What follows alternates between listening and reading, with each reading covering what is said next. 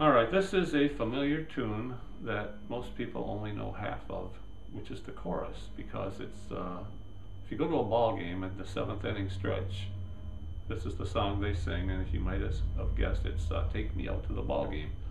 But it was written back in, I think, 1908 with verses that were modified in the late 20s, and that's the version that I learned and like to sing. So Take Me Out to the Ball Game, the whole story. Nellie Kelly loved baseball games, knew the players, knew all their names. You could see her there every day, shout hooray when they played. Her boyfriend by the name of Joe said to Coney, "I'll dear, let's go." Then Nellie started to fret and pout, and to him I heard her shout, "Take me out to the ball game, take me out to the crowd, buy me some peanuts and Cracker Jack.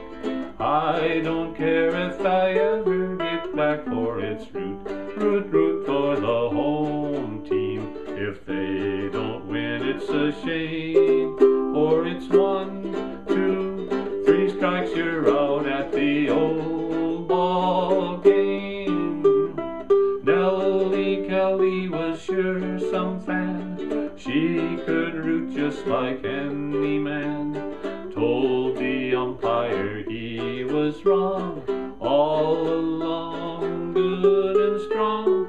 When the score was just 2-2, Nellie Kelly knew what to do. Just to cheer up the boys she knew, she made the gang sing this song.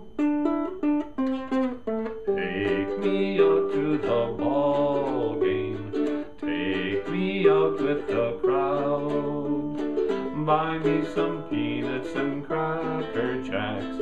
I don't care if I ever get back, let me root, root, root for the home team. If they don't live, it's a shame, or it's 1, 2, 3 strikes, you're out at the old ball game.